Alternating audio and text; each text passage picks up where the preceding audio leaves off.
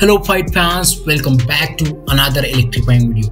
Today we dive into the intense world of UFC and discuss the latest buzz around the one and only Islam Makhachev. Islam Makhachev has been a force to be reckoned with in the UFC Lightweight division. Since becoming champion in October 2022, he's been on a path to making history. With just one more title defense, he's set to break records and join the ranks of legends. In a recent interview, Daniel Cormier said, "One of the things about Islam is you become a victim of expectations. He got a finish, but if he didn't finish him, he would have won that fight at least 4 rounds to 1. That's a pretty dominant performance." Daniel Cormier was talking about the UFC 302 match. Last month at UFC 302, Makhachev faced off against Dustin the Diamond Poirier, securing a thrilling victory with a 5th round Darcy choke.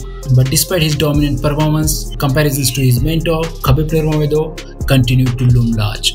Khabib, known for his unmatched dominance, set the bar incredibly high. But as Daniel Cormier rightly points out, it's not fair to draw those parallels.